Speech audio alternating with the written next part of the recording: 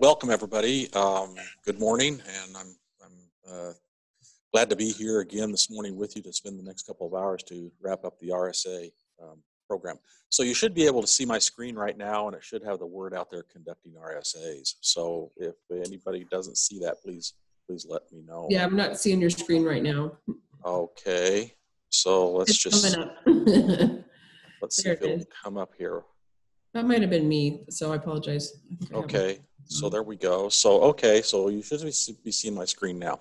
So anyway, so back down at the farm here, yesterday we laid the foundation of what an RSA is and how we want to apply it and manage the process. So it was kind of more of the mundane, kind of boring things. It's just kind of getting things set up, perhaps development of a policy, the importance of having a good leader who's very knowledgeable in RSAs, and especially if you're going to do some kind of a pilot project to begin with, to be able to successfully walk through this process.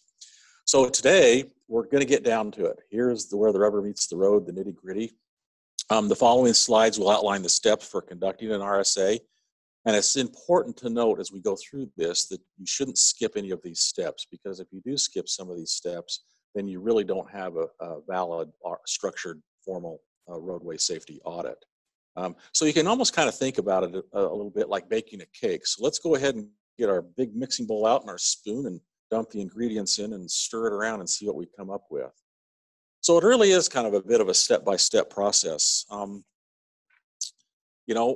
so I want to start with, again, at the beginning of the yellow brick road, step one. And the objective of step one is to identify the project and the existing road. And this is to identify the project or existing road to be audited. We want to keep in mind that comes in, RSAs can kind of come in two flavors. You can have a road safety audit that will speak to your design. So if you're having a project that is under design, you can drop a roadway safety audit process in probably at that preliminary design stage is probably about the best point to do that. If you do have an RSA that you want to do on an existing road, so you're really not talking about dropping an RSA into a design process, you can go out to your existing road or intersection and audit that. And we'll see that as our day unfolds here today. So the whole objective is to identify the project or existing road to be audited and set the RSA parameters. One of the best ways to identify your roadway is the data. And we talked pretty extensively about data and data gathering, for those of you who joined me with the intersection safety workshop, and how we can go out there and through the really neat program that LHTAC has, you can go and zoom into sections of roadway, you can zoom into intersections of roadway, and you can see what's going on as far as the historical data goes, as far as crash data. You can also find out what the geometric elements are of the roadway and so on, and this kind of helps you then identify those roadways that you want to focus in on. It's important to adhere to a predetermined policy when you're selecting a project. So we talked a little bit yesterday about trying to come up with a policy that speaks to how you would manage your RSA program, and it eliminates kind of questions and concerns. So if you do have a policy, it's a good idea then to roll that out and speak to it. So the parameters should be defined as the following. We want to know what the scope is. In other words, we're going to draw a box around this and define what is our work task or scope that's going to be taking place. It's very important what the schedule is. We all work in a scheduled, structured world. We just can't dawdle along. So when we drop the RSA appropriately into the process, we want to be able to put a schedule. We're going to begin the RSA here, and then we're going to end the RSA here. So everybody kind of knows what's going on. We want to talk about team requirements. And again, I focused yesterday, and you're going to hear me say it again over and over, that the Fab 3 is very, very important to be on your team. And then you can branch out with that. So again, the Fab 3 for the people who know the roadway the best and can really contribute a lot of great information as to what they observe, what they see, the historical aspects of the roadway or intersection. And that is those who operate and maintain the highway maintenance. In my view, those are the most important. Secondly is law enforcement, because they live and breathe the roadway. They see all the bad things that happen from a safety standpoint. And the third member of Fab 3 is EMS, because they deal with the aftermath. And you'd be surprised if they have a lot of information to offer as well. And then you can branch the team out from there, depending upon your needs. You might need a traffic operations person. You might need a design engineering person. If you're doing a project in an urban area, in a business district, maybe a representative from the business association, they might have some ideas on improving safety as well. So then the next thing we want to outline as our parameters is the audit tasks, who's going to do what, and we're going to cover that as our day unfolds. We want to talk just a little bit about what the formal audit report contents and format, what that looks like, because we are going to write a formal report. Remember, this is a formal process, so there'll be a report going out from the RSA team. And we'll also want to talk just a little bit about what that response report looks like and what the expectations are from the owner. And it's always good to keep in mind that the RSA team remains as an independent unit and functions independently. And there's a lot of merit to that, because it's almost like, hey, you don't have to listen to, you know, in-house people who are maybe telling you the same thing over and over. You've got a really independent team coming in and give this safety problem or the safety issues a fresh set of eyes. And sometimes when it comes down to implementing and initiating a project, sometimes the decision makers, they really appreciate having that fresh perspective. And sometimes it really kind of tips the balance as to whether we're going to do a project or not. So step one again was to identify the project. We'll do that through data, and we'll set forth our tasks of scope, team requirements, audit tasks, report expectations, and so on. So we move on then to the next step, and this is a very important step, and there needs to be a lot of thought kind of given to how we select the team. So the whole objective of selecting the audit team is to choose an independent, qualified, let's underline that word, qualified, and multidisciplinary team of experts who can conduct the RSA successfully. So the selecting of the RSA team is important, and this must be given some pretty good thought. The project owner is typically responsible for selecting the Roadway Safety Audit team leader. And then together, they will sit down and put together the RSA team. So the project owner and the RSA team leader need to select a group of qualified individuals, with individuals coming from within their agency, but also take a look at using somebody outside your agency. Maybe there's somebody in an adjacent highway district that can come in and look at a problem with a fresh set of eyes and give fresh perspective. So regardless of where you find the team members, the audit team, again, must be independent of the project being audited. So the project owner and RSA team leaders should also ensure that the audit team represents the group of individuals that combines, possesses the set of skills that's going to ensure that the most critical aspects of your safety program or your safety challenge is going to be addressed and is going to be met. So there needs to be a lot of thought put together as to who is on the team. And obviously, individuals need to be able to communicate well, and they also need to be able to get along in a team environment. Doesn't mean that they can't have differing opinions and so on, but also members who respect each other's opinions and work together well in that team environment. So again, the RSA owner selects the team leader. So in addition, individuals representing other areas of specialty may be considered depending upon the type of project. They can represent maintenance, enforcement, first responders. Again, the Fab 3 that I believe should always be part of an RSA. Areas of specialty that would further supplement the core skills depends on the RSA and what phase you're doing. If you're doing an RSA that's in a pre-construction phase, so it's a project that's being designed, you may need some design people that can help explain the design or can understand the design process. During construction, you may need to have some construction people that can help determine or help explain, again, the construction process. And in post-construction, those individuals who operate and maintain the highway. So again, the Fab 3 should, again, always be present, and I can't overemphasize that independence needs to be maintained. So here are some of the things maybe to consider with the team background.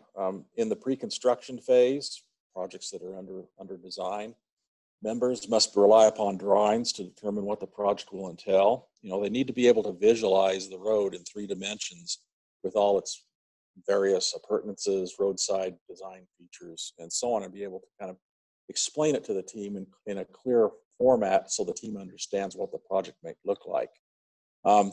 A field investigation of the site of the proposed road will help in visualizing the design and assist the audit team in better understanding how the new project will transition into becoming a new roadway. And this is where it's a little bit tricky, you know. So if you're dumping in and you're working on a design and you just really kind of have a bare piece of ground, you have to be able to have a team that can kind of visualize what the roadway is going to look like and can focus in on some of the safety challenges that the design might be producing. So it can be a bit of a trick. So in the preliminary design stage, which is probably the best stage to drop in your RSA process, you maybe should have a road design engineer skilled in horizontal and vertical alignment who's able to talk about cross-sectional elements and how intersections are laid out.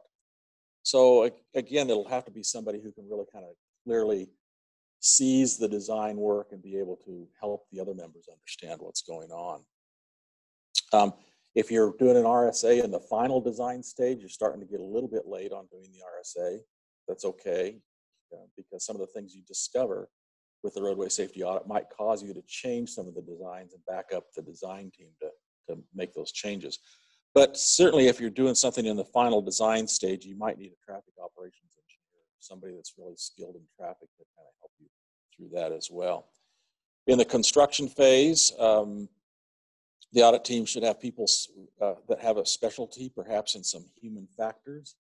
And what do I mean by human factors? I mean, when we look at human factors, we look at how the user of the roadway perceives what is going on with the roadway. In other words, how does the roadway speak to me? There's such thing as sign, I think we'll all agree there's such thing as sign pollution.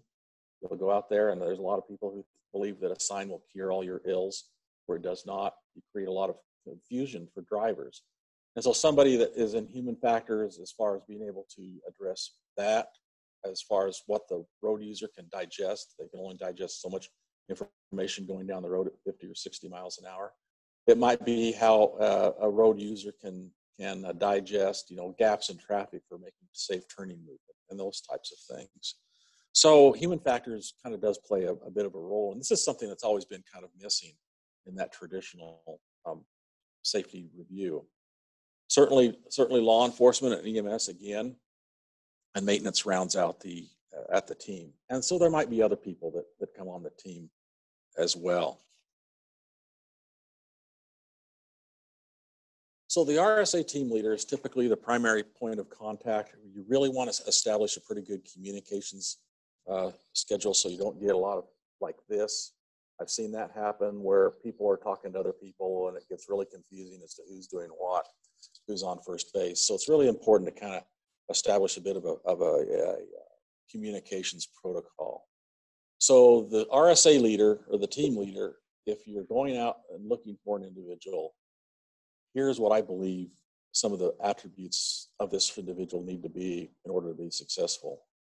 They really need to have a really good understanding or an in-depth understanding of the RSA process and be willing to have the heart of a teacher to kind of help start teaching an agency how to do this so they can take that over. So if you write a scope of work and you're going to have somebody coming from the outside to be a leader, I would strongly suggest that you put in that scope of work that they have a duty to do teaching functions, that they just don't swoop in and do the RSA and swoop out without leaving behind some knowledge of that process and being able to teach your champion or teach others what this process is all about. They need to have excellent communication skills. You're going to put a team together that's internal, but also you're going to have to communicate with design teams if your project's being designed, and you're going to have to be able to communicate with other leaders, not only within the agency, but also potentially outside the agency as well. There's some report writing. Everybody's going to have an opportunity to write the report. We'll go over that in a little bit here. But your leader needs to have some excellent writing skills and be able to communicate through the written word. And then have some leadership skills and to be able, you know, every once in a while you might have minor debates, minor points of view. You need somebody who can be able to work through that, let everybody have their point of view, but in the end, when the sun sets in the west, we all are on the same team and we have to resolve any conflicts that come along. This last one I think is very important, the size of the RSA team, and it should not be extraordinarily large. 3 is probably too few. Certainly 15, 18, 20 is probably too big. I like to think, and my experience has shown, that if you have a team that has about 7, 8, 9, 10, maybe 11 members representing your various disciplines or functions, that's a pretty good size. That's just about a right size, because it's a real manageable group, and you're able to work together real well, and you're able to move the process down the field. If you get, I saw an RSA once there, somebody tried to do it with like 25 people, and it just turned into a train wreck, because it's just, it became very unmanageable. And, you know, they wanted to build the horse, but ended up building the camel, as the old adage goes. So be mindful of the size of the team. You certainly want to capture everybody and get the expertise you want on the team, but you don't want it so large that it becomes unmanageable. So here we go. Here's a challenge question. Okay. Welcome back, everybody. So we'd like you guys to go through your groups and go ahead and speak on some of the things that you guys came up with. Okay, I guess I'll start. Our group came up with a few things. One of them was that it can be politicized, so that if you have elected officials, they may or may not be okay with who the team leader is, or they may have somebody in mind, but that's not the most appropriate person.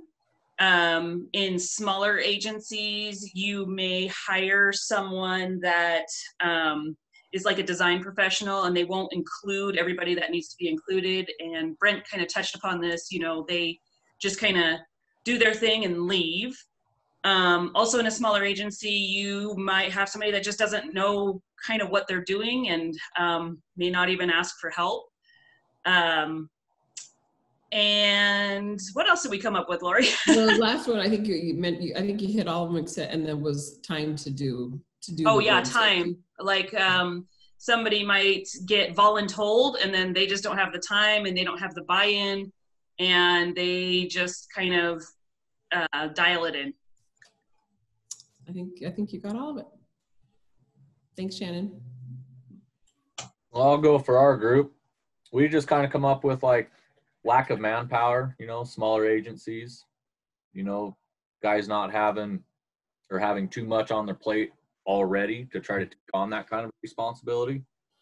Talk about, you know, maybe like hiring outside sources and, you know, finding people that are actually qualified to do RSAs. And maybe you guys not really wanting to carry that responsibility if stuff doesn't go right. About what we talked about.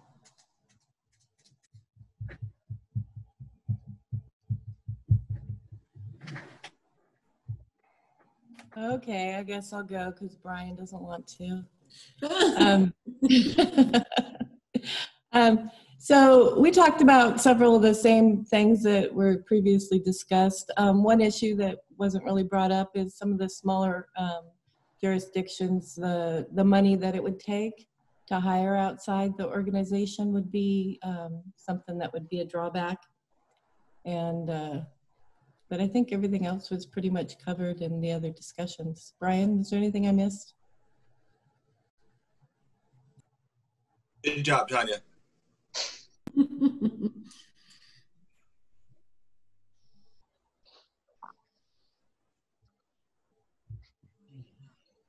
Can we hear from another group?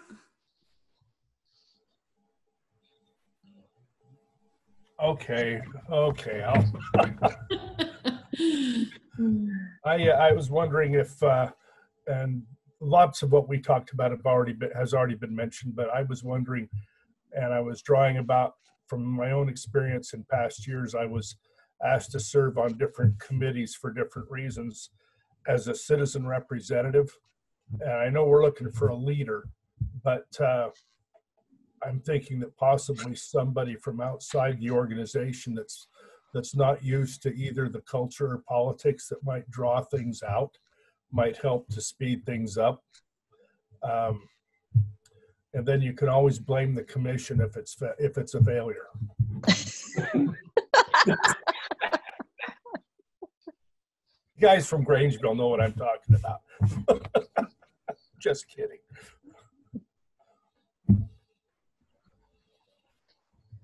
I don't have much else to say. Thank you. Did we have one more group?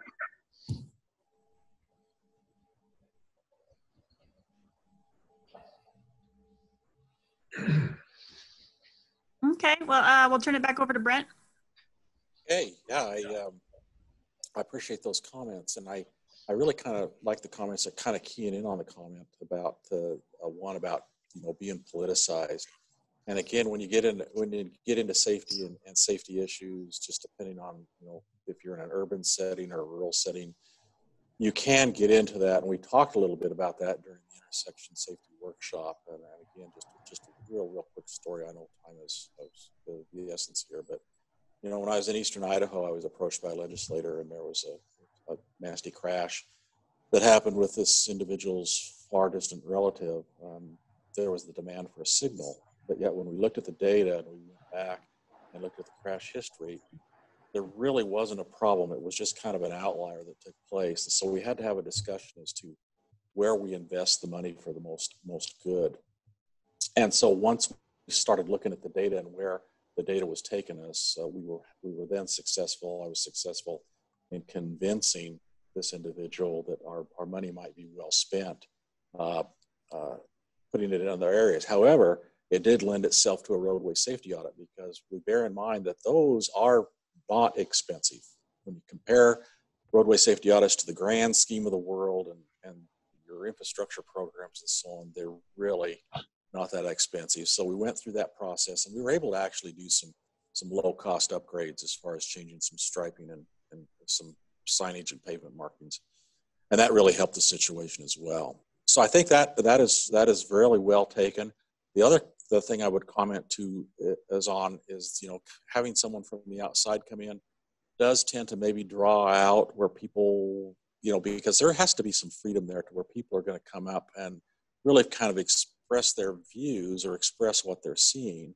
And sometimes you just have to kind of have that inside introspection that this is something that maybe we're going to be talking about things that people may not like to hear, but yet we need to address safety to start saving lives. And then finally, it's just having the time to do that, and then the funding and resources. And I'm going to talk about funding for roadway safety audit towards the end of today, and where there may be some funding sources available. So all really good comments. Really appreciate that.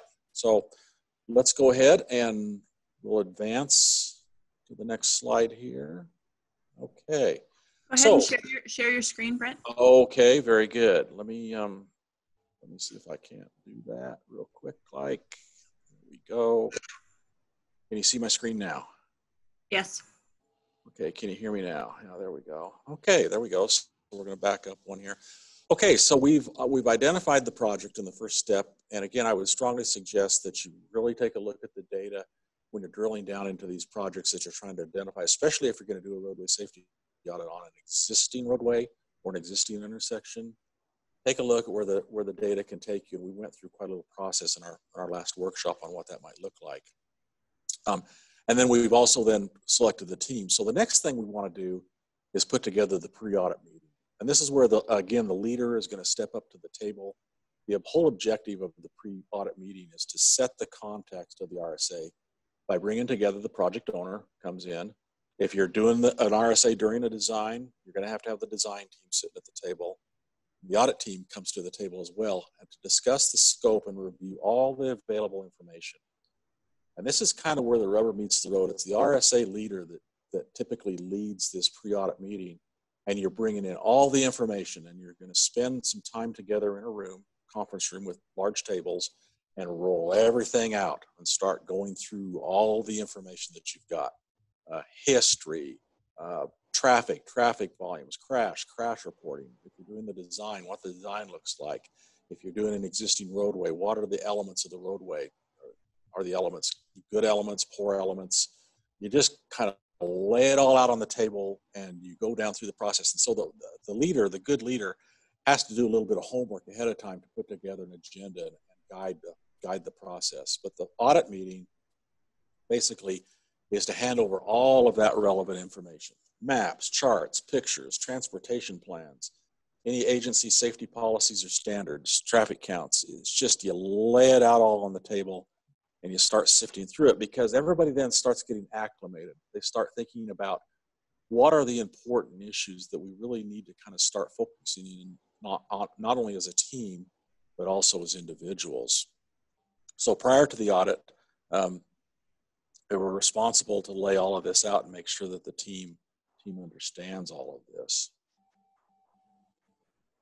So taking it just a little bit step further, during the pre-audit meeting, we do review the scope of the project and the overall objectives of the RSA. So everybody sitting at the table understands the scope and the objectives. The owner, if your project's being designed, the design team, and certainly the RSA. We delegate responsibilities. As we kind of delve into this, there are going to be issues of maybe law enforcement that come up. So we want our law enforcement person to be available to help discuss that or lead some of those discussions. Some EMS, some maintenance issues, what's been taking place in the past, what's being observed in the field, some of the challenges there, and anybody else that you might have on the team.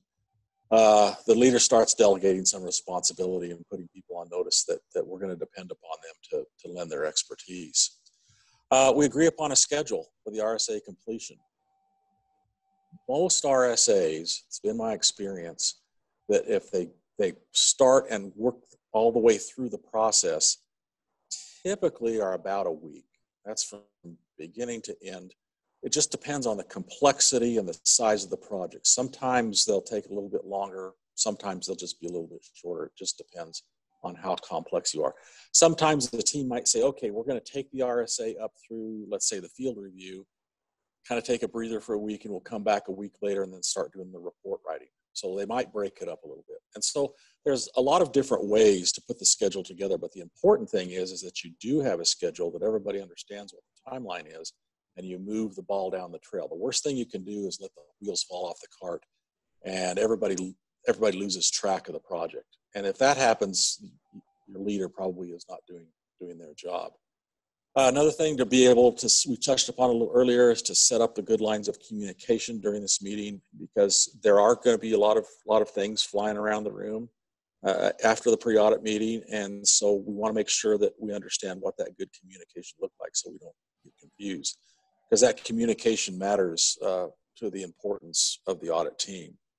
So in summary, the pre-audit meeting is to hand over all the relevant information to the audit team, review the scope and objectives, delegate some responsibilities, set up the communication, and communicate matters of importance to the entire RSA team.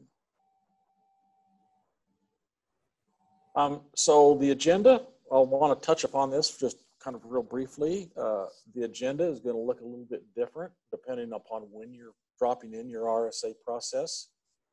And if your RSA is coming at you during the pre-construction phase of a project, typically, again, the project is being designed. And so the big trick is to when do we interject the RSA process seamlessly so we don't mess up the project schedule, project development schedule. And I would submit to you that the best time to come in with an RSA is probably right in the early to midpoint of preliminary design. You've gotten past the planning stage. You're now putting stuff down on paper. The designers are working. You might get to about the 30% design point. And individuals are going to be able to, the team is going to be able to look at it and understand what the project is all about.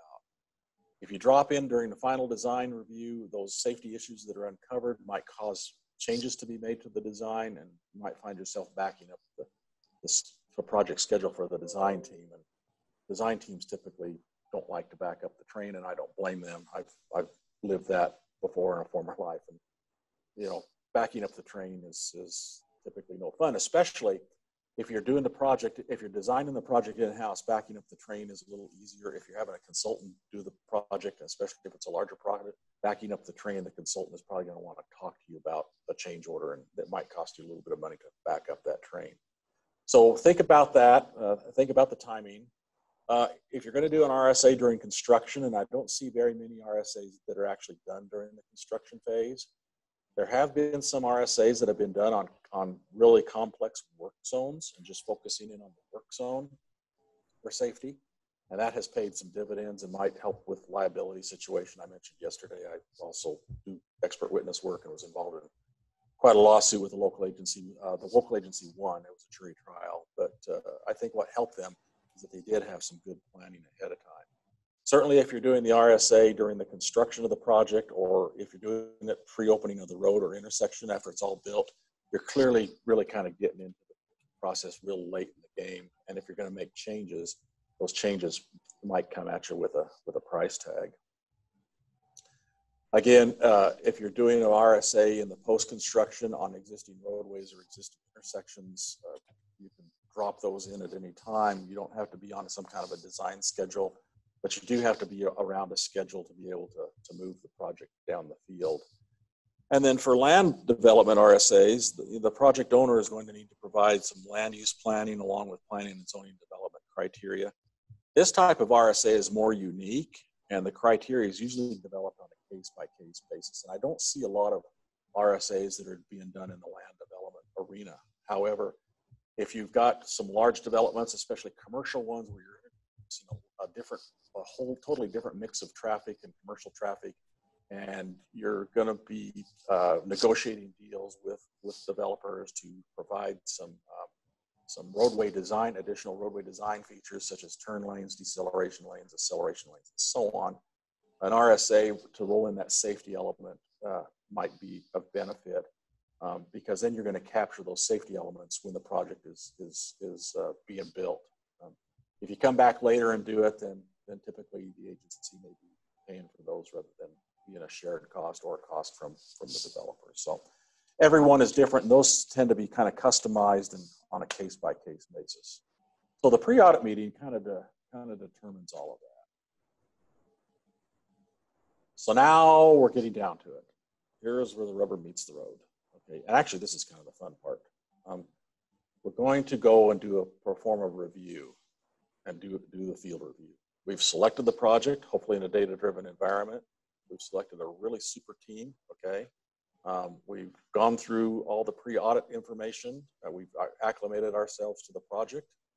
Now we're ready to go conduct the review. So the whole objective of conducting a project review, data review, is to gain insight into the project or existing road and to prepare for the field visit and to actually do the field visit. And so we identify those preliminary areas of safety concern, and some of those things we're going to focus on as we do the field review. So the RSA team by now examines the design drawings and details. They start imagining how the project is going to appear from the perspective of road users. Again, if you're doing the RSA during the design of a project. And this includes drivers of different vehicle types, commercial vehicles, maybe walk the shoes of older drivers. And also don't forget other road users when we start looking at field reviews, such as cyclists and pedestrians, including pedestrians with different age groups or abilities. So a useful approach is to review the design projects and the design drawing systematically in one direction at a time for each road section, and to identify each movement individually through intersections. So you're going to go out there, put your boots on, and start tromping the earth. And to me, that's the fun part. So the field review is a key task that the RSA team should undertake on all audits. Even if you're doing an audit in preliminary design or even in a planning stage, some audits have been performed where there's nothing more than stakes on the ground in a bare field. It gets a little hard to kind of visualize what the road is going to look like. You're starting to look at planning documents and preliminary design documents. And that's why maybe somebody that's on your team really kind of understands that engineering aspect and kind of plainly in everyday language discuss and talk with the rest of the team as to what it looks like. But at any rate, the field review needs to be done. You cannot skip this step. It's very important. So the safety of the RSA team and all road users during the field review is key consideration. What I mean by that is don't get out there and get run over. Sometimes people kind of don't think about safety and they go prancing around live traffic. And especially if you've got some team members, and believe it or not, you will have a few team members that's not really used to live traffic. You take law enforcement, certainly the operators and maintainers, maintenance of the highway individuals, and EMS, they kind of understand what live traffic is all about. But you will get people who will wander around and believe that traffic's going to stop for them where it doesn't. So you want to be able to be safe out there. So do conduct the field review, no matter what type. The issues identified in the review of the project data should be verified in the field. So when you went through your pre-audit meeting in step 3, you're going to start focusing in on those safety things that you think you would want to address, but you want to start now verifying those in the field. Photos are great. Take lots of photos. But remember, always label your photos, date stamp them, put a brief description as to what you were seeing. I've seen it where RSAs are performed and they come back and they start looking at photos and writing this, and people ask the question, where was this photo taken? And the answer is, I don't know. And so it becomes, you know, can become kind of a nightmare, and that work is done for naught. So be sure when you're doing video and photos that you really date stamp them and have a description as to what the photo is all about. So they should be taken of anything that may need to be reviewed or revisited while writing the RSA report or while presenting the RSA findings to the project owner, and we'll talk about that in just a moment. So again, be sure and identify your pictures. Some of the things to look at when you do the field review is do the field review, especially if you're doing a field review with an existing roadway or an existing intersection. Look at it at various times. Do a night review. You'll find that there are amazing things from a safety standpoint that you won't uncover during a daytime review. Consider taking the observation of rush hour and rush hour traffic and what that might look like. So you might be scheduling a couple of different times that you're going to go out into the field. Look at those main commute times, those commuter patterns, and also look at those human behavior observations. You know, what is the roadway, especially if you're doing an RSA on the existing roadway or intersection? What is it telling the driver? What is the signage telling the driver? Conveying a clear message, or is it confusing to roadway drivers? So those are some of the things that they need to consider, and I certainly advocate doing a nighttime visit as well. So one approach to field reviews, and I personally like this and personally would do this one or do this one, is that team members go out and look at the site from an independent nature. In other words, there's no group think, there's no group tour. Everybody is independent, and they get to go around the project and look at the things that they believe are of a concern, and those things that kind of popped forward during the pre-audit meetings. And the reason I say that is because we're all human beings. We all kind of focus together. Every so often you might get somebody who is going to be like groupthink leader and is going to kind of take charge and kind of maybe try to persuade others. And you want to really stay away from that, especially from the independence part of things.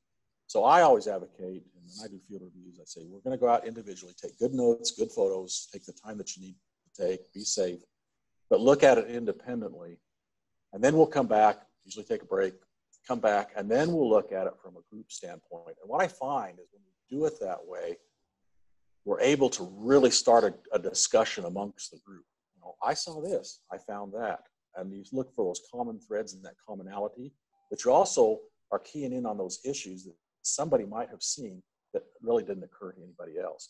If you didn't have that individualization to begin with, you might lose some of that independence and that independent thinking. So I always advocate, you know, go out as individuals, then come back as a group. Again, take good photos and make good detailed notes. And it kind of gets you away from that potential of group think. So here we go, another chat room. Let's get back into our groups, and we want to discuss this question. What other approach or information would you gather during the field review as part of the RSA team? And just kind of think about it. Think about a section of roadway that you believe has safety issues, or an intersection. Are there things that leap out at you? You know, what information would you want to gather, and what approach might you want to take? I've kind of outlined one approach. Maybe there's some other approaches. Okay, guys, we're going to send you back out to your groups. join the larger group, we'll probably just go through and ask each group to speak in the same order they did the last time. That way we just know who's. Okay, so our group, we switched speakers. We thought that it'd be a good idea to look at the behavior at the intersection and how pedestrians are using it and bicyclists, as well as traffic if they're stopping or whatnot. Also, if we could collect data beforehand and look at the counts and see what kind of information we can go into the project or the audit with. The weather and the time of the year, it might be good to keep an eye on that intersection or the project area throughout the year. Also the drainage in the springtime, you know, if everything is draining properly. The vegetation, it might be a little more extreme in different parts of the year. And I think that's all. Sorry, yeah. Thanks, Savannah. Yeah. Well, Savannah pretty much covered a lot on what we had too, you know, the safety concerns, you know, especially with pedestrian crossings, bike crossings, you know, ADA ramps with blind spots and stuff like that. A big one up here we have, you know, our weather conditions in the winter, you know, like where do you put your snow? You know, that would not cause blind spots, you know, stacking it up on the sides. Another good one we thought, you know, for like commercial vehicles, you know, making your wide turns and stuff, trying to get back onto the roadways, you know, hauling the trailers and stuff like that. So that's about everything our group came up with. Thanks, Jason. So those were a lot of good points. We came up with several of the same site distance obstructions, such as new structures that may have been built. Brian came up with a good one that when you're walking the site, to maybe walk it from the viewpoint of the different users. So if there are a lot of bikers out there, maybe ride your bike on it or walk it instead of just driving it. Look at the different lighting. So look at it at day and night. Take into consideration whether it's a wilderness area and there might be animals crossing the road. The actual road conditions of the road itself, whether it needs what type of maintenance. And then we also went over the possible flooding issues, water on the roadway at different times. So I think that's about it. Thanks, Tanya. Any other group? For our group, the other three named most of our bullet points. I guess high volume roads, like different times a day. We got some roads out here that during the day there's traffic nonstop, and then in the evening it kind of shuts down. And then maybe look at like crash data for that section beforehand, like Savannah said, kind of get a heads up of what's been going on that road. And then everybody covered everything else that we talked about.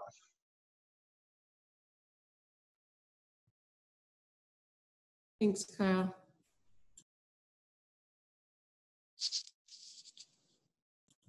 I think it was at all the groups.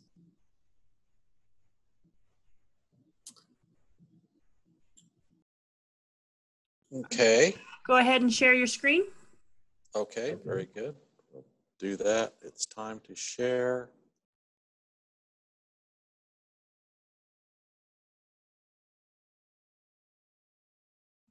We did have a question in the chat box, Brent. Do you have any recommendations on the data that an agency should collect prior to an RSA that would be helpful for the process?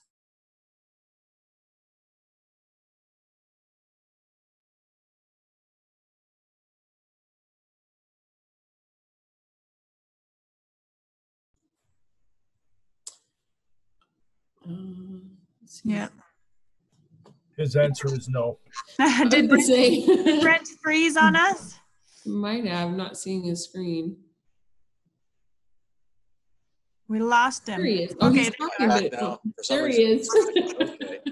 Anyway, what I was saying is LHTAC has a great tool out there, and we used it. We looked at it when we were in the intersection safety workshop where you can go out and look at crash data going back, then the magic number is typically about 5 years to go back and look at that. And one of the things too that you might want to look at with data is, yes, the crash data is out there and the reportable data, but you also want to have an opportunity to discuss or try to get a handle on what is the, I'm going to call it near miss data. You know, the stuff that maybe goes unreported, but we know that's happening out there. And many times law enforcement may have a handle on that because they're out there seeing it all the time. They even might write tickets for people that are exhibiting, say, poor behavior or poor driving habits, or, you know, something tied back to how that roadway or intersection is functioning. So I think that, and that's a great question. I think that when you get into the pre-audit setting, when you've got the owner there and if you're doing a design, you've got the design team there, that should be one of the things on your agenda, is to put together that data list. I hope that has answered your question, because there's some stuff out there that's readily available and it's canned, but there's also some other stuff out there that you might be interested in that you might have to go do a little bit of digging on. So, okay. Alrighty, so let's go ahead. I think, do I have my screen shared? Not yet. Okay, so let's go back to sharing our screen. Okay, there we are. Everybody see it? Yes. Okay. So anyway, let's just go ahead and kind of go over one more slide. So step 4, so again, we've identified the project. We've talked about selecting the team. We've done a pre-audit meeting. We've actually now gone out there and done the in-depth field review. Took lots of great notes, took lots of great pictures, had a real nice opportunity to look at the project as individuals and then chat as a group. We're now going to come back in and look at the audit and start doing an analysis of our findings. So the objective is conducting this RSA analysis is starting to prepare the report that succinctly reports the findings of the audit and the findings of the audit team through the identification and prioritization of safety issues. So we're going to start thinking about the list we're going to put together. We're also going to start thinking about prioritization. And we're going to get into that in just a little bit when we start into the report writing. So suggestions then should be made for, you know, reducing the degree of risk. And again, I'm going to have a little conversation on how risk is important to dial into this process. And our idea is to look at ways to demonstrate the reductions of risk. But speaking of prioritization and risk, at the risk of sitting too long, let's go ahead and take a little break. We've been at it now for an hour. So let's go ahead and just take 5 minutes. Okay, great. Okay, let's go ahead and get started again. So again, we've done our field review. We're now coming back in and we're going to go through the analysis of what we've found out. So during the field review, the RSA team probably is identifying, we're hoping anyway, a number of safety issues. So next, the team needs to sit down and start finalizing what was found in the field and develop suggestions. So when considering the audit suggestions and in the report that you're going to write, the team may want to give the design team and the project owner guidance on the level of risk associated with your findings. So in other words, we found this one safety issue. Here's what we believe that level of risk might be. And if you implement some fixes to this safety issue, this is the level of risk that you might be addressing that maybe is going to go away.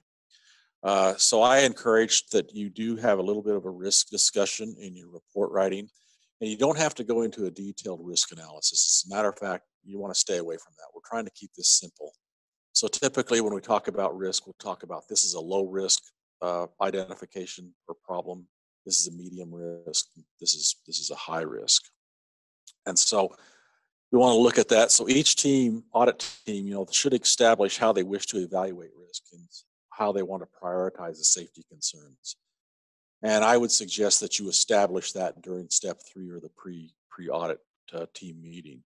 So upon completion of the analysis, the team leader is ready to draft the RSA report. And typically the team leader will kind of start writing the report. Have you ever tried to write a report or write something as a group on a blank piece of paper? Sometimes it's hard to kind of lift the airplane up off the runway. So typically the leader might start with a bit of an outline, but then the whole team comes together, and the team is going to be involved in writing the report. But typically the leader kind of gets the process started. So in some instances, the report will need to be written immediately after completion of the site visit. I advocate that. And the reason for that is because everything is fresh in people's minds. Sometimes the team might say, we're going to take a little break. We're going to kind of break for a week, go off and do other things, pay attention to other businesses. We have other things we have to do in life. We'll come back a week later and write and finish the report. So be a little bit cautious. You don't want to put this off for too long, because then people's memories start to fade and it's harder to bring people back together. And again, we have to be mindful of the schedule that we've put ourselves on. So RSA reports are typically completed in a relatively short period of time, maximum of about 2 weeks or less. And the report needs to be to the point and concise, and you need to keep it simple. I advocate for the use of maps and photos, because as you're going to see here in just a moment, when this report and these findings are presented, photos, maps, videos, they go a long way to trying to explain to others what the safety concerns and what the safety issues are on this project. And they're very, very beneficial. So I am a very big advocate of being able to use visual aids in the report out. So, the report, not one size fits all. In fact, each group kind of comes up with their own little different format, but kind of as just a general guideline, report needs to have some kind of an introduction, and there should be like a brief description of the project, including the scope and objectives. Keep it very simple, and any special issues raised by the project owner and design team as you came together during that pre-audit meeting in step 3. Talk about the stage when the RSA was conducted, and that should be identified, such as the planning stage, if it's during design, if it's no design involved, but you're doing an existing roadway. So talk about the stage when the RSA was conducted. The design and operational elements reviewed and not reviewed should be mentioned. So if there were some elements that you did not review, you probably need to talk about those in the report and be prepared to address why those were not really reviewed. It could be emphasized that some design elements may not be reviewed because of the stage of the RSA. You simply just didn't have enough knowledge to base the review on. So background information should be given, identifying the audit team members' names, their affiliation and qualifications, as well as the date of the pre-audit meeting and the dates and times of the field review or field reviews when they were held. So you're going to name the team and give credit to the team as you put together the report. So it's basically just a general outline with an introduction, a background, talking about the makeup of the team and their qualifications. And then also, you want to start in with your findings and suggestions. And the team will probably want to prioritize these in some manner. And what I would suggest is that you talk about your first safety issue, your top priority safety issue. Give a description of that issue, talk about risk, the evaluation of the risk, although I wouldn't go off the deep end on doing a big risk analysis. Other people will take your report, and if they want to do a risk analysis, they certainly are welcome to, and sometimes they do that. So talk about the first safety issue, top priority, what's your next priority, safety issue 2, safety issue 3, and so on down the line until you get to the end of your issues. And then kind of summarize it with some kind of a formal statement, concluding statement that kind of wraps it all around. The whole team typically signs the report. Each member gets to put their name on this, and it is a consensus document. So the findings that are found in the document need to have the consensus of the team. And you have to work through that as you write the report. Some things just to kind of be aware of. Each safety issue should be identified in the report with a brief description. However, when you issue this report, you need to be specific, but terms, be a little careful. And if you've got a good leader, they should know this. The terms such as unsafe, substandard, unacceptable, deficient, you probably want to avoid those types of terms from perhaps some potential liability standpoint. You can certainly get your point across without getting into that type of terminology. So you want to be just a little bit mindful of that. So suggestions for improvement should be constructive and realistic, bearing in mind the costs involved. And they should recognize that the project owner may have several different options to achieve the desired result. So there's different ways to perhaps skin the mule. So the RSA team leader should not demand specific corrective measures. I think that's very important. You're just laying out the issues.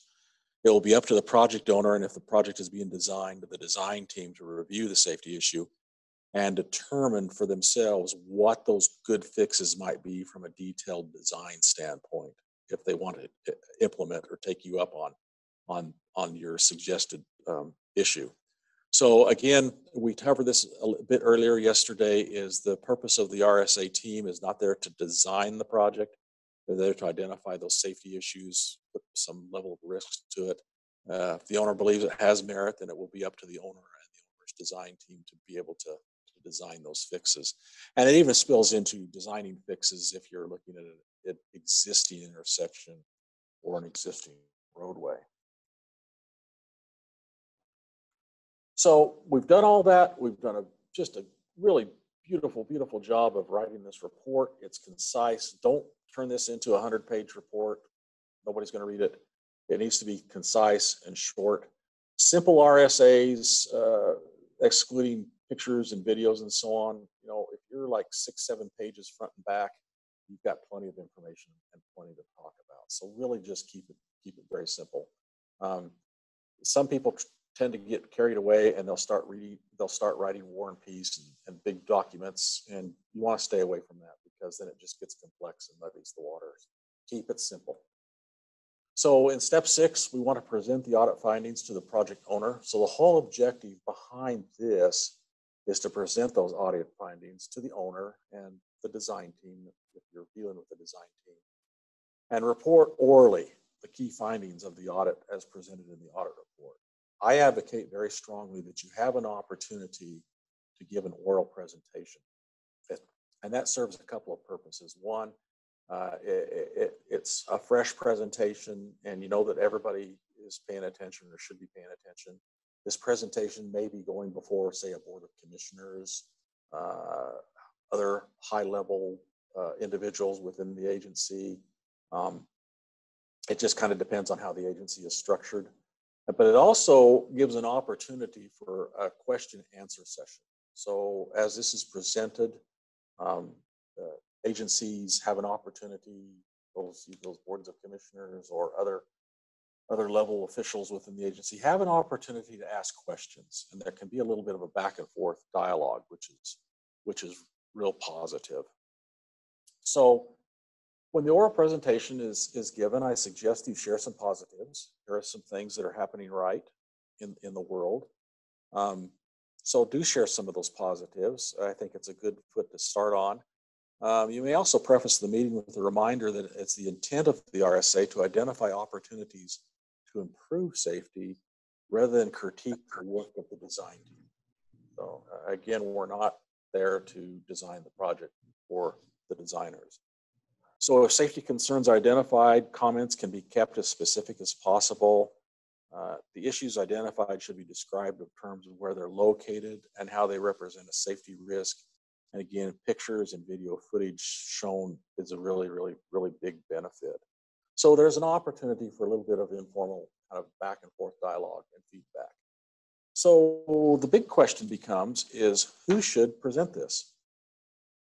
Who should present this report? Should it be the RSA team leader? Everybody looks at it a little bit differently. I tend to say not necessarily. You know, there's somebody that's on the team. Again, if we go back and we're really trying to cultivate this process, and you've identified an RSA champion within your organization because this is something you maybe want to carry forward, it perhaps is an opportunity for that champion to make that presentation, or somebody else upon the team. It doesn't necessarily have to be the leader, especially if the leader is hired from the outside or you're hiring some kind of consultant. I would say that it would be better off being brought forward and presented by another member of the team, maybe somebody within that own agency. And if you have the identified RSA champion, certainly that person would be a really good potential for giving that report or presenting that report. So there's the report. you've given an oral presentation, and then you're going to hand over the written document and say, okay, owner, here it is. And the owner, because this is a formalized process, needs to go about the task of preparing a formal response. Again, we're not building the moon lander. We're not milling the part down to the thousandth of an inch. It can be very general. It can be from general to specific, but it can be very kind of informal, very simplistic, kind of to the point. So the objective of responding to the audit report is for the owner and the design team, if they're involved, is to document the response to the findings of the report. And those responses may come along the lines of, yes, this is great. Yes, this is great. No, we might not agree with what you came up with, but that's okay. It's okay to agree to disagree.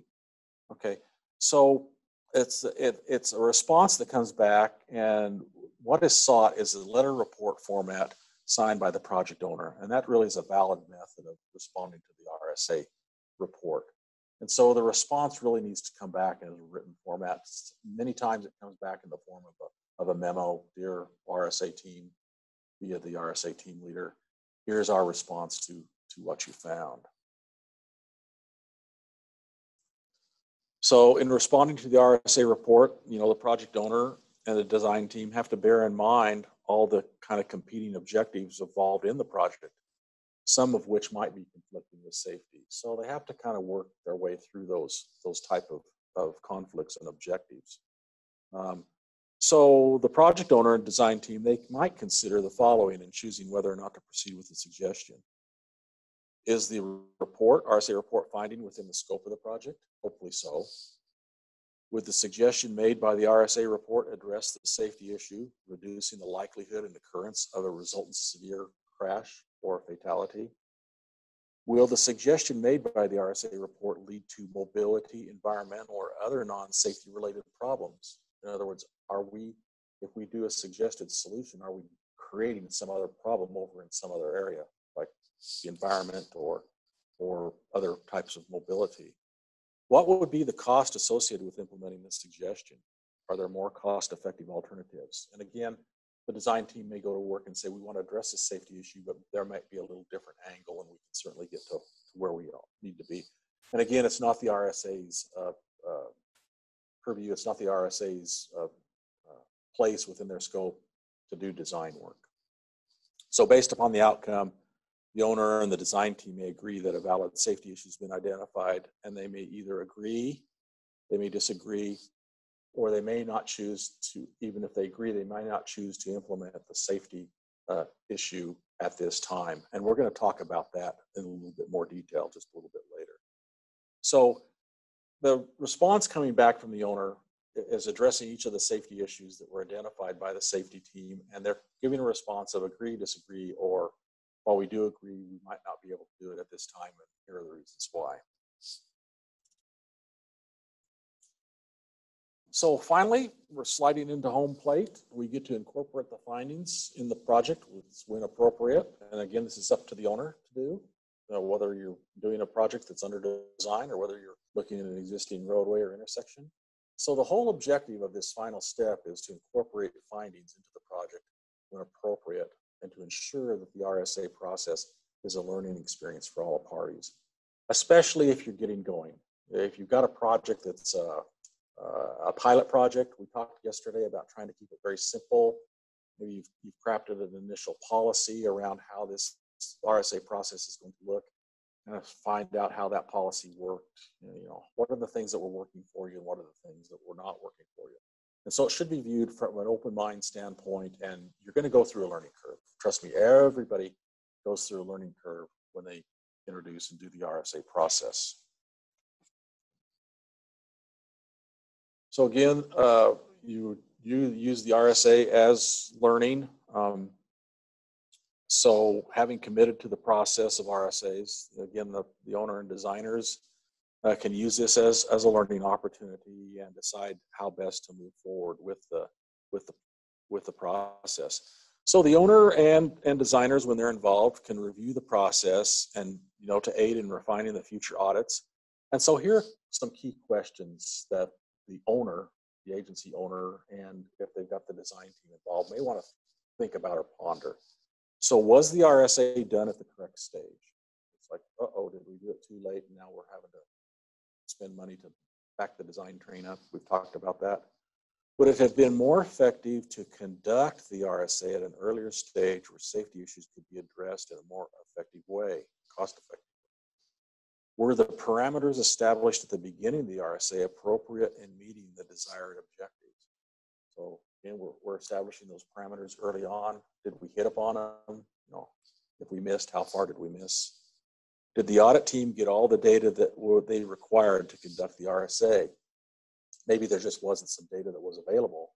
And so for future safety and future designs, this is data that perhaps the agency should be very interested in collecting in the future. Was enough time allocated for the RSA? And I heard that through some of the chat conversations, was that, you know, being able to have the time to do this and do this appropriately could be a bit of a challenge. And so we want to ask ourselves when we get to the finish line, did we allocate enough time to do this? Was the audit team timely in their response? Hopefully that answer is yes. If the responses and the report writing dawdle on, you're going to lose steam and it's going to be less effective. Did the audit team satisfy the requirements of the RSA? That one is fairly easy to address. Either you did or you didn't. Were the safety issues identified and suggestions made by the audit team responded to in an appropriate way in a timely fashion by the owner and the design team if the design team is involved? And is there any evidence that safety has been improved at the study location? So those are really good questions to kind of ask at the end. And if you're making a decision as to how best to move forward with implementing this process or putting this process into your safety program. So I'm going to try to switch here. I'm going to show you just a little handout here that could become available. Let's see if it'll do this. Can you see my screen? Did it change? We're still on your slides. Okay, so let me get into share, and I need to go to this guy right here. Okay, can you see this now? Yep, we can see that now. Steps on it. So this one I'll just leave with you. This is available, or we can make this available after our session. This is just a great summary of the RSA steps. Again, we're baking our cake. We've got our big mixing bowl and our mixing spoon out, dumping in all of these steps. So these are the steps that we went through, and this is probably just kind of a good summary of those steps. So I just wanted to share that with you. It might help you as you kind of get started in this process. Okay, should be back to my presentation. Back to your slides, yep. Okay, and we'll advance to the next one. So we talked about risk. I shared this with you when we did the intersection safety workshop, for those of you who joined us for that. I like this. This is just kind of a simple matrix. When I'm trying to explain risk to somebody, not everybody kind of understands this. This might be kind of a helpful graphic. And so when we're looking at crash frequency category and the risk, and we're looking at an overall risk category, but if we look at crash frequency and we have frequent crashes, occasional, infrequent, or rare, and you can probably pick that up through the data, through crash reporting, through all that great data that's out there that LHTAC has. And you can also pick up through the crash reporting the severity, or whether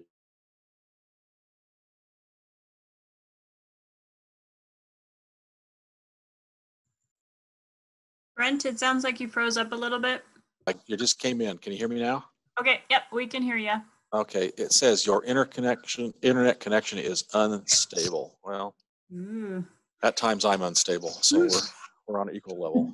So, okay, so we were talking about risk, and I kind of like this matrix when I'm trying to explain to somebody about risk. So we have crash frequency, which you can get from crash reporting, severity, which you can also get from crash reporting. And so a low overall rating of A corresponds, for example, a safety issue that the RSA team expects to generate very few or rare collisions. And so as you list your prioritization, this one might be lower on the list. Whereas a high rating of F corresponds with a safety issue that the RSA team expects to generate frequent collisions and have a potential for extreme severities such as severe injury or fatalities. So it's just kind of a bit of a handy dandy matrix to kind of help explain risk. And maybe it might help kind of prioritize some of your safety issues. So here we go. Let's go with another polling question. Do you believe that risk and the impacts of risk should be given consideration during an RSA?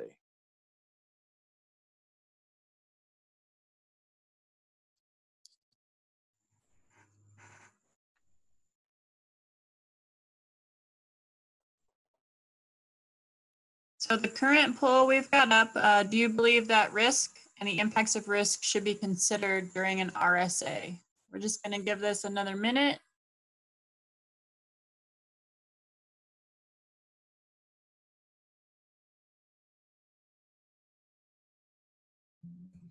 Don, this is Sayonara. I lost that dialogue where I can choose the option. It doesn't show you a...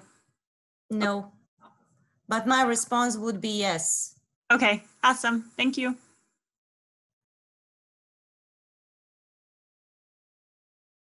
All right. We're going to share our results. Ooh, 100%.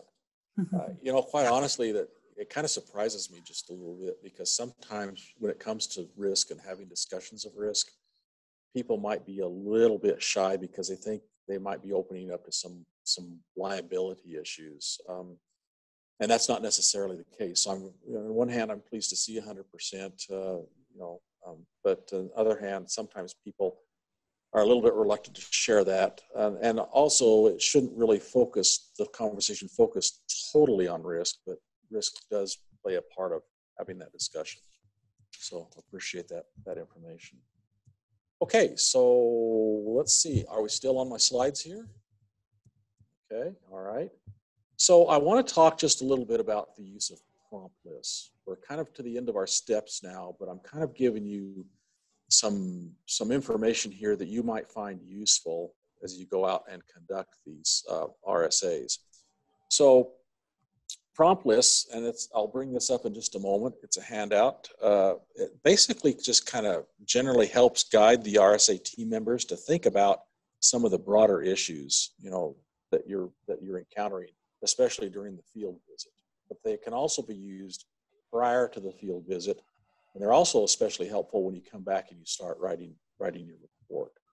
So I am going to see if I can bring up the prompt lists. There we go, and I do need to do a share screen. There we go, let's see. Okay, can everybody see my prompt lists? Yes. Okay, all right. So these prompt lists, and I'm not gonna go down through each and every one of these lists because number one, we'd be here for the rest of the day, and number two, you'd probably kill me. But it's basically these prompt lists coincide with the phase of your RSA. So remember, we had roadway safety audit that you can do through planning, through preliminary design, final design, construction, work zones prior to the project opening to traffic. Also, we talked about intersections and existing roadways. And finally, there's a prompt list for land development RSAs. So here, this prompt list for the planning stage audit. So if you're doing an RSA during the planning stage, here are some of the things you might want to consider. So as we read across through this prompt list, we might look at the general topics. We might say, okay, the type and degree of access to property and developments. That's number 2 under general topics. So some of the design issues we might want to talk about or be on the lookout for would be the route choice. How does that impact safety? The impact of continuity with existing network, if it's a brand new roadway. What are the design standards, those broad design standards? Do they incorporate safety? We want to talk about design speed, look at volume and traffic characteristics. How about right-of-way? Do we need to address right-of-way? Do we need to acquire some right-of-way to help us with our safety improvement? And what is the combination of safety features that we can look at?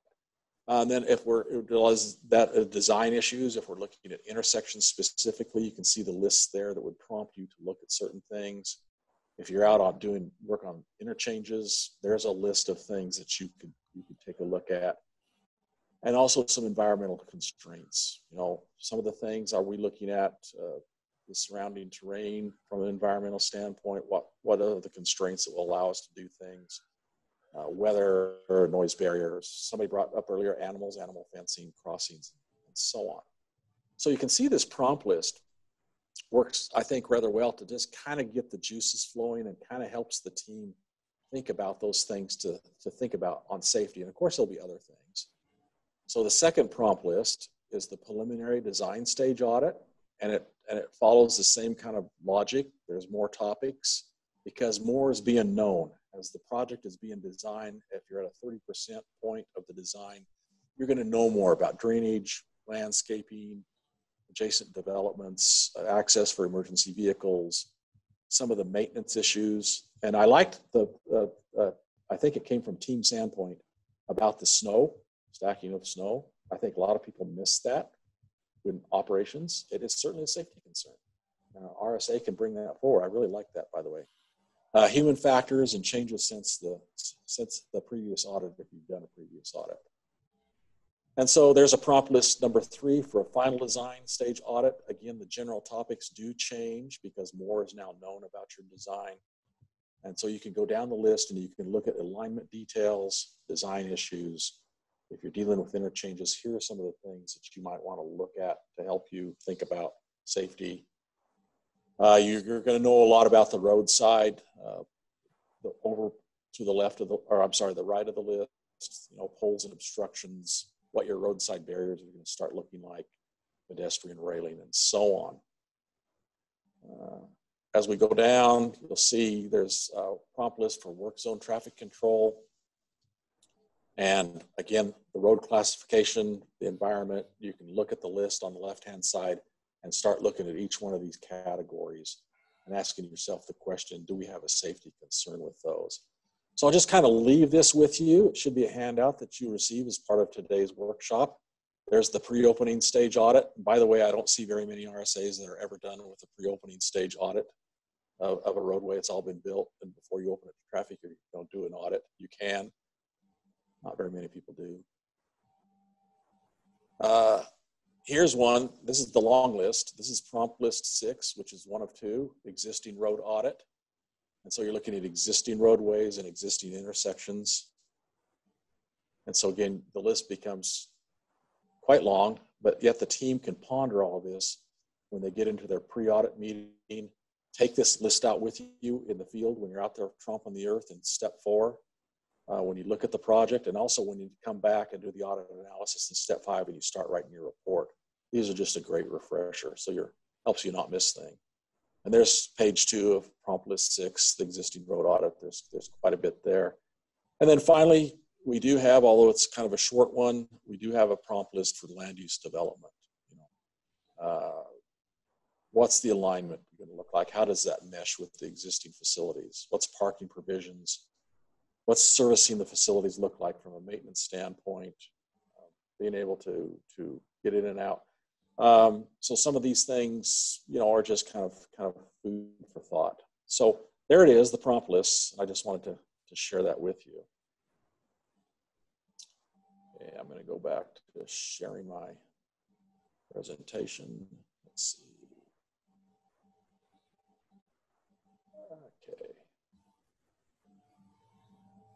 Okay, I should be back on my slide presentation. Okay. So again, I've already covered this. There's the prompt list for each type of project, be it pre-construction, construction, post-construction, or land development. Again, I think I've covered some of this, but we'll touch upon it real briefly. When you're looking at the project data and drawings under step 3, the pre-audit, when you're out doing the site, it's nice to have those prompt lists in your back pocket. When you're doing the analysis in step 5, and when you're writing the report in step 6, these prompt lists are really handy to have, and they're just really great reminders. I find them very, very useful and very beneficial. We've already reviewed the prompt lists, so I won't go through that.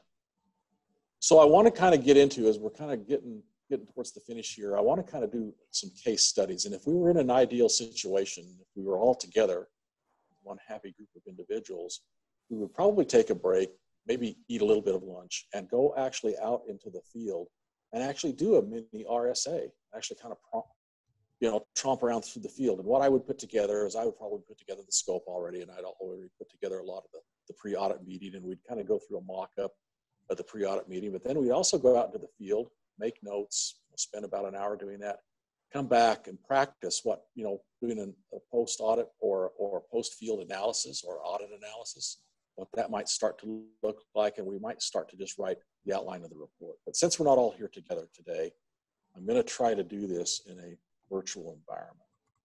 So here we go. In the following slides, what improvements could be made? So let's go to a chat room. Let's get into our groups to discuss. In the following slide, what would you identify as safety issues if you were conducting an RSA on the portion of the roadway? Here's the roadway that we're doing the audit on.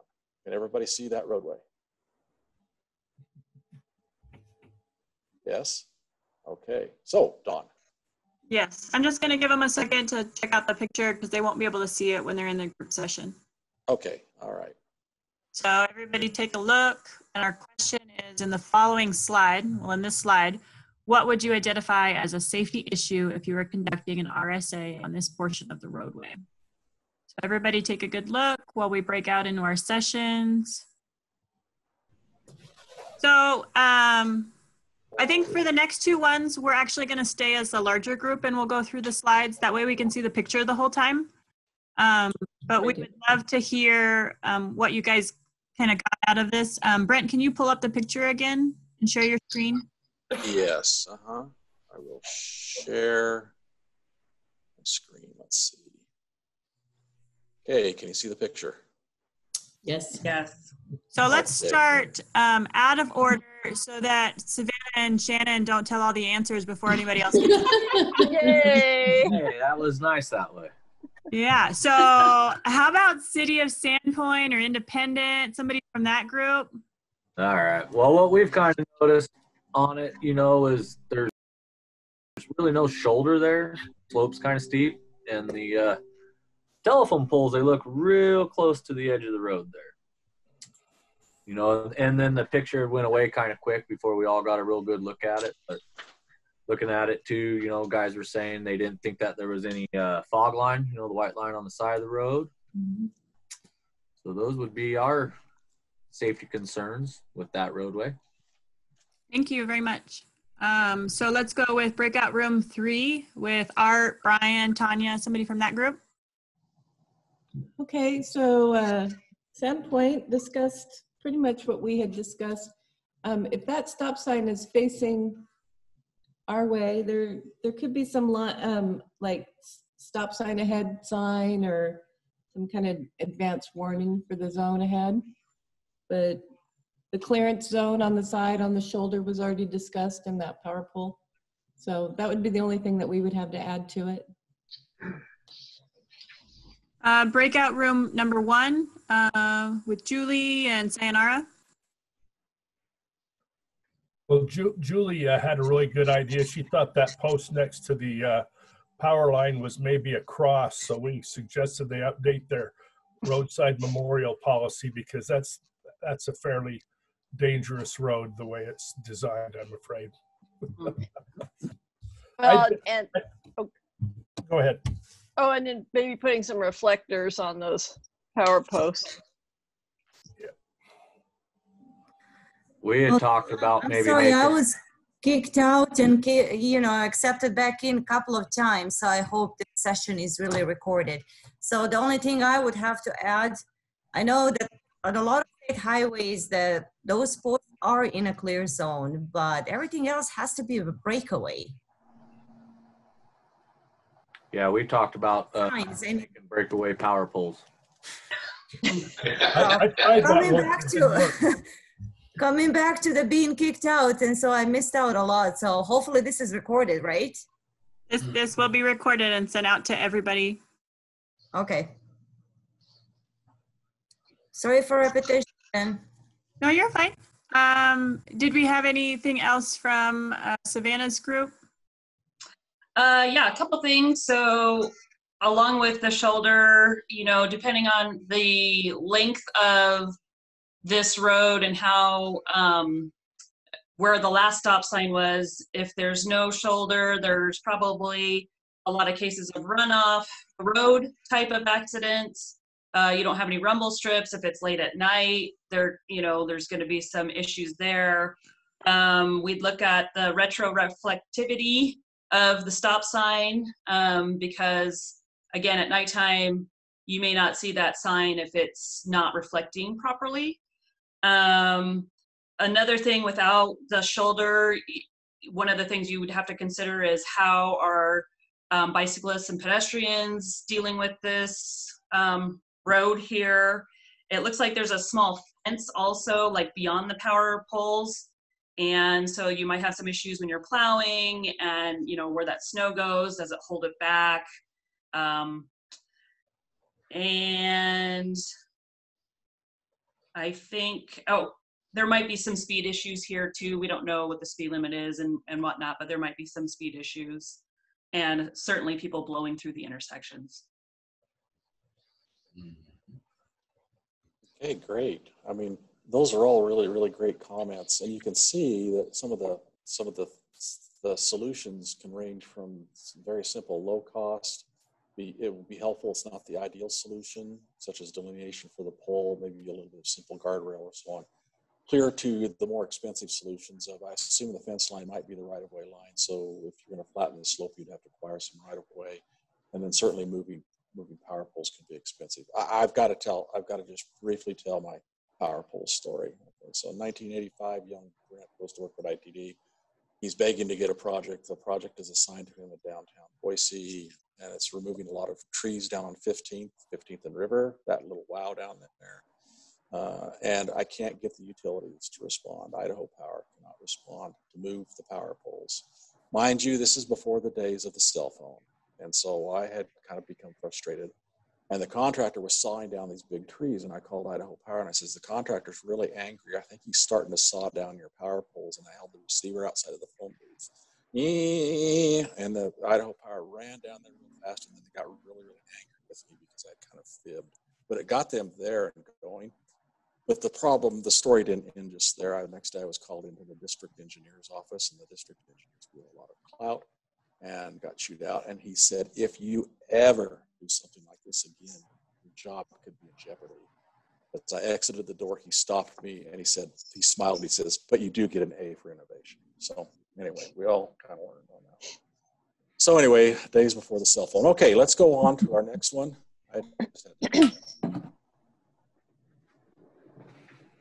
Okay, so we're not going to do breakout sessions. Don had a really, really, really great idea that we're going to look at this next picture kind of as a group, kind of the same song. What are some of the things that might leap out at you if you were out there doing an initial RSA? Some of the things that you would want to try to capture and maybe start looking at doing in a report.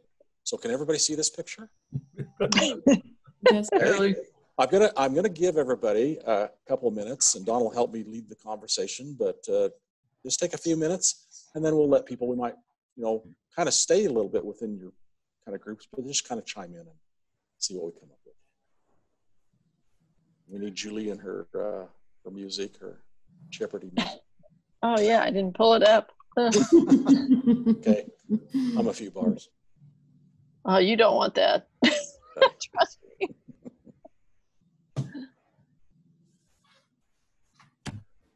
So being as that you said Jeopardy, Brent, are you related to Ken? Am I related to who? Ken Jennings, the world champion Jeopardy player. I wish. I hope he's got his money still, but no. I come from a family of people who tend to be underachievers, so.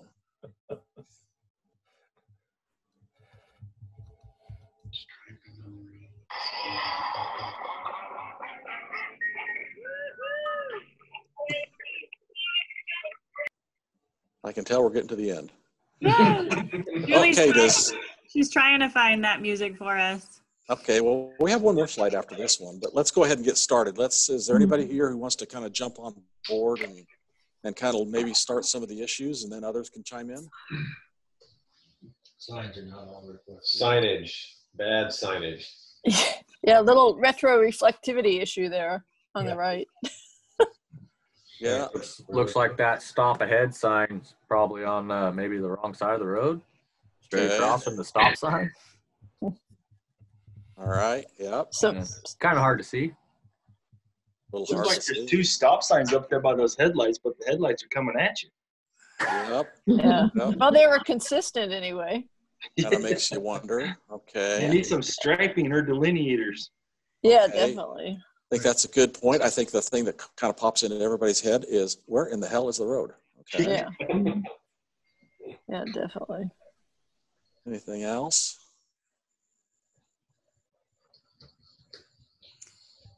Yeah. So it looks as if there is snow on the road. If so, snow removal lighting was one of the comments. Yep. Could be. Mm-hmm. Spot for a school class. And I think it kind of illustrates too the importance of going out and looking at the roadway at night, because during the day we might not be picking up on reflectivity. We might have pavement markings that are there, but they have absolutely no reflectivity built into them. And it is kind of a head scratcher as far as the 2 stop aheads and the 2 stop signs, but yet you have headlights coming at you. So it might be that this is a one-way road up to the stop signs, but then it's a 2-way road past the stop signs, and the cars at the intersection. I don't know. Oh, so that one stop ahead, I thought that was a stop sign. That's how bad those signs are. Yeah. I can't see anything on it. Yeah. So, this would probably be a really good project to introduce some low cost fixes to improve safety. And it could be there's some liability if we don't fix these signs. Maybe if a crash occurs, that lawyers love to flip over all the rocks and come at you with all kinds of stuff. And they would certainly want to talk about this. Anything else while we've got this here? Yeah, all good things. And again, I think it's trying to point out that even though you look at these during the day, looking at them at night is also of a big benefit. Okay, so we have one last one here we want to look at. So again, look at this, take a few minutes to look at it, and we'll open it up for a little general discussion.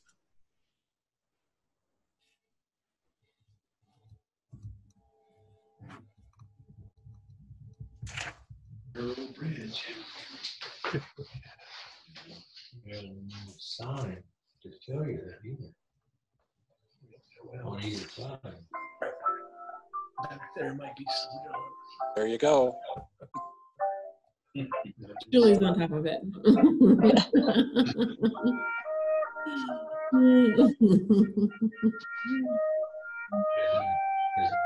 Intersection.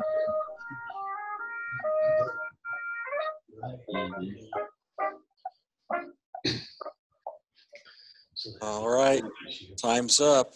I can almost see Alex Trebek peeking around one of the abutments there. So anyway, what do you think? Let's open it up. New bridge. Need a new bridge. Yeah, need a new bridge.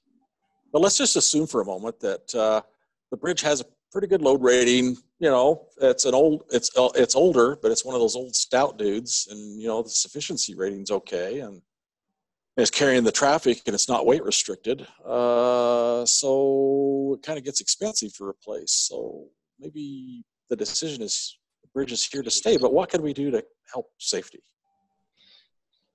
Maybe some more signage to let you know it's a narrow bridge. Okay. If there is perhaps some crash cushions or something there for those abutments. No, absolutely. Hit that abutment at 60 miles an hour. Do you think the bridge is just going to give way? I don't think so. They built them stout back in the 30s and 40s, early 50s. Well, it's definitely not pedestrian friendly. Nope. There you go. Yep. Mm-hmm. That was why I said you needed a new one. There you go. and it may very well be that, yeah, if you're doing a new one, or if you're maybe taking care of one side, you can see you've got a big shoulder coming into it where you might have pedestrians and bicyclists, but then it narrows down to that. You look at all the traffic coming the other way, and one of these days a pedestrian or bicyclist is going to wind up underneath one of them. Mm-hmm. Yeah. Anything else anybody spots there? Well, that cross street's awfully close to the bridge. Yeah, there's an approach there. What's up with that? The good old days. That's the good old days, you know. So if we're going to put, say, a crash cushion or a guardrail system, you know, we might be faced with maybe trying to relocate this approach, just depending upon what the approach does. Does it take people down to the river or stream, or does it take it onto somebody else's property or house? So, you know, we just maybe don't know, but we probably have to do something with that approach. Anything else?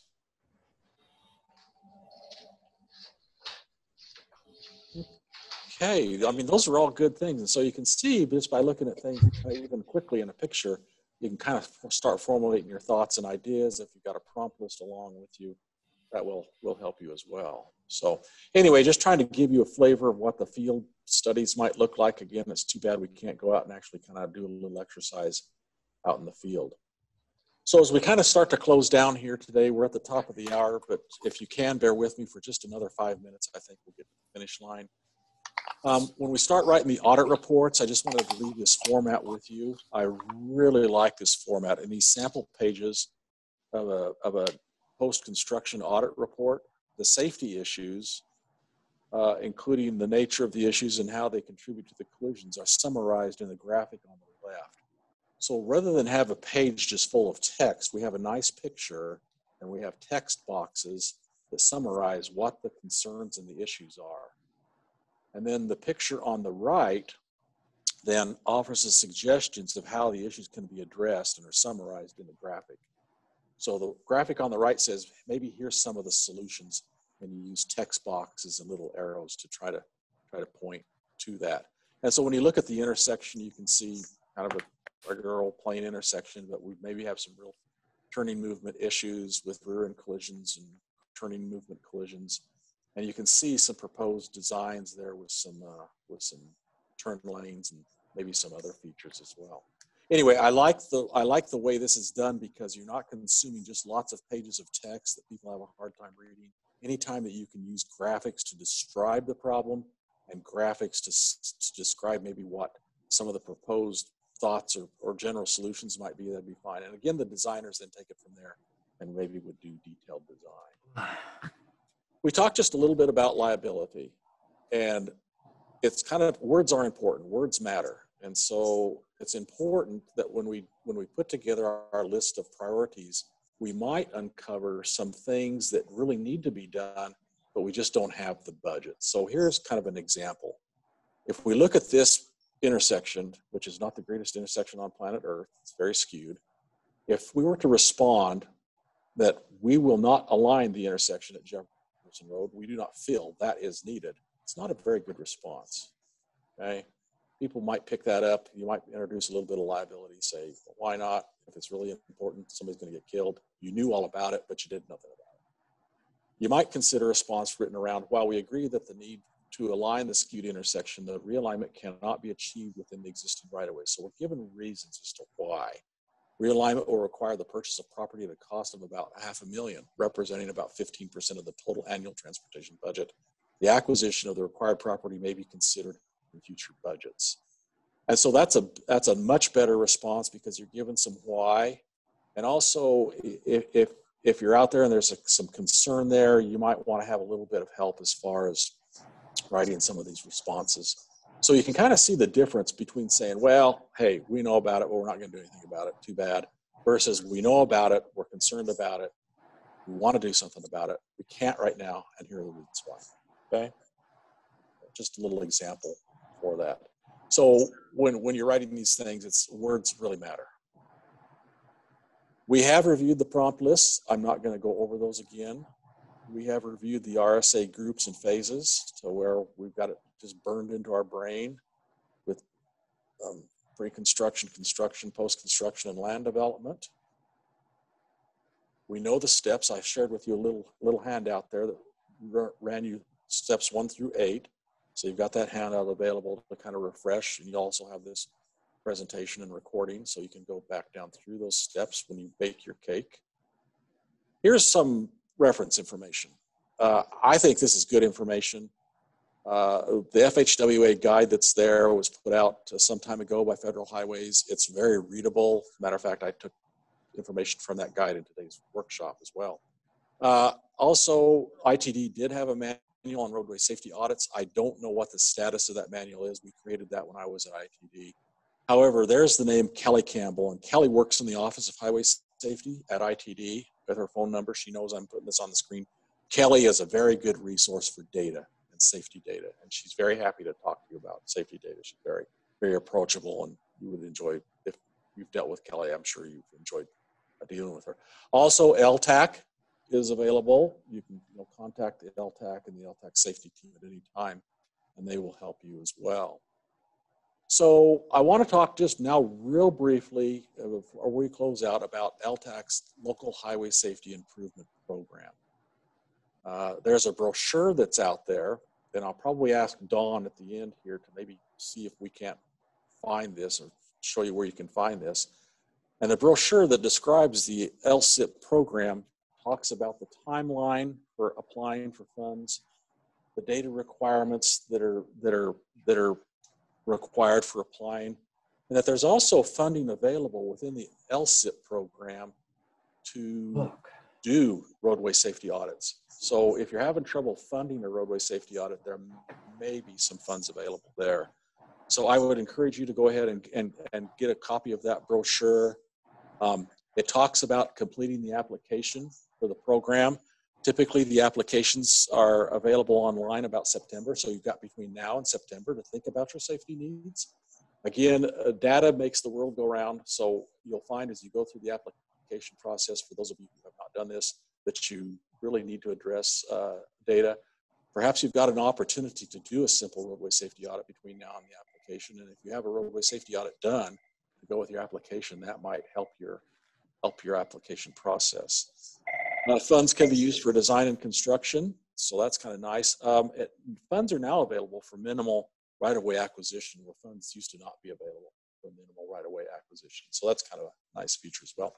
So I'll leave that for you to kind of chat with LHTAC on. Kevin Kuther is the contact person at LHTAC. Again, I might have Dawn expand just a bit further. You can find this on LHTAC's website. So have you or your agency participated or done any projects through the LSIP program with LHTAC? If you haven't, you may want to consider doing so. And again, I'll leave you to talk with LHTAC about that. That's not out in my wheelhouse, but I just wanted to kind of leave you with that. There is my contact information. If you want to talk a little bit more about the roadway safety audit process, I'm happy to answer any questions you have. If there's questions regarding the LSIP program or how LHTAC works, I'm going to refer to LHTAC. That's out of my wheelhouse. But if you want to talk in just generalities, or if you have questions about the workshop and the roadway safety audit process itself, I would certainly be happy to have a brief conversation with you.